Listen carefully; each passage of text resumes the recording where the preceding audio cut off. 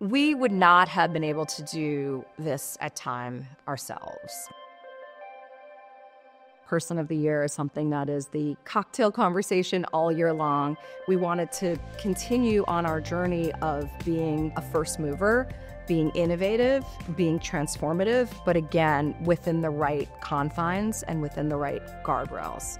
And we knew very early on that the team at Scale completely understood and were able to translate what were just ideas of what an outcome could look like into something very real and very tangible. We needed to go all in to make it meaningful. We needed to introduce the ability for people to mix and match different AI features to be able to experience in one singular page view experience. The toolbar that we launched gives users the ability to create summaries, something that does exist, but the ability to have summaries read to you in 7 different languages, to be able to speak with the chat agent, and to be able to have a very customized experience with something that was really important to us. As you can imagine, the Person of the Year is a highly contentious announcement every year. Last year was no exception.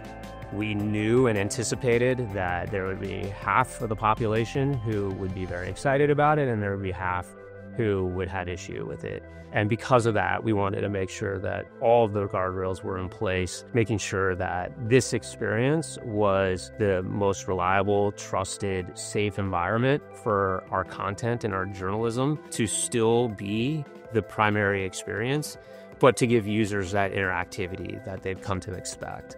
And so Scale really brought a depth of expertise and information to the table to guide us through that process. What we didn't expect was how we became the story, not just Person of the Year, but actually Time and Scale AI and the interpretation of what Gen AI could look like in this format.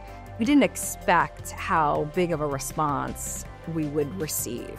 And if the media industry doesn't step up and provide more robust, richer experiences to be able to meet consumers with the new ways in which they're engaging with news, information, entertainment, then we're going to be left behind.